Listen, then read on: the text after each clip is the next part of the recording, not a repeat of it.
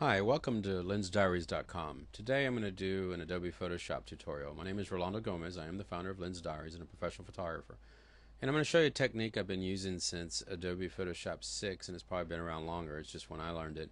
And it still works with the current CS levels of Photoshop. It's a quick technique to make adjustments on images and save you some time in post-production. And I tend to use it a lot on my images of women that I tend to shoot warm through my white balance techniques, and obviously we don't want yellow teeth or yellow eyes. So this is a technique that helps me clean whiten up the teeth and the eyes really quick without having any hard edges, that would be caused by using layers or the magnetic tool or the lasso tool. The first thing that we'll do is we'll make a background copy. The reason I make a background copy is I don't want to edit the original file itself. I want to edit a layer. That way, if I overcorrect, I can delete the layer and always start over. Or let's just say that the correction is just a tad bit stronger than I want, then I can come in here in the opacity and tone it down a little bit and blend it in with the original layer. Now, we're talking about making this area dark, but before we do anything to the image, any type of correction, we're going to find the snapshot camera right here in the history palette, and we're going to take a snapshot. And it says snapshot 1 here, and normally I don't change the names because I work pretty fast, so it'll say snapshot 1, 2, 3. But for the sake of this tutorial, we're going to name this fallback because that's what it is. It's a fallback layer, so we can clean up anything that we overcorrect with the following snapshots that we're going to do.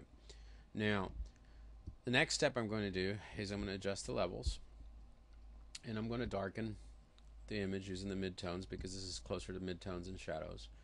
And obviously the image looks horrible. Don't worry about that. We'll fix that real fast. Then we'll take the snapshot. If you notice the icon is darker now, again, this is why I don't normally change the snapshot, but for the sake of the video, we'll label this dark levels. Now that we've got that temporary layer, we want to delete what we just did and just hit the little trash can there, and it brings it back to where we were. The next step that we'll do is we're going to go over here next to the clone tool, and we're going to select the history brush. I'm going to set my opacity at 33% because I like to work in thirds. I don't like to do anything drastic when I'm working on an image. And then we want to select this little box next to this is the dark levels. Notice I said the little box. If we select the big box, you see what happens to the image. But don't panic. If you do that accidentally, just go back to the original one, come back in here and select the little box again. And then we'll turn around. I'm sorry. We want to make sure we have the background copy. Then we'll turn around and we will paint in with our history brush. Now you can adjust the size of the brush using the bracket keys. I like to get a brush that's big enough that allows me to get some work done quickly without affecting the area that I don't want to touch.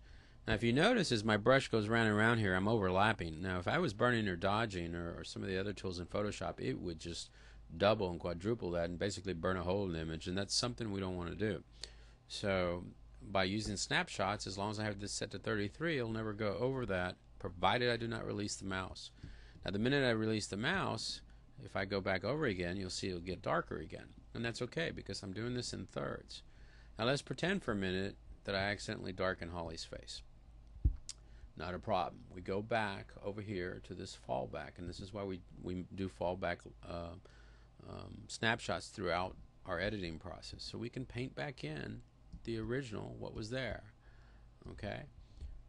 Now I'm going to go back to the darken because I want to add some more darkness to this image, and we'll do that the next step.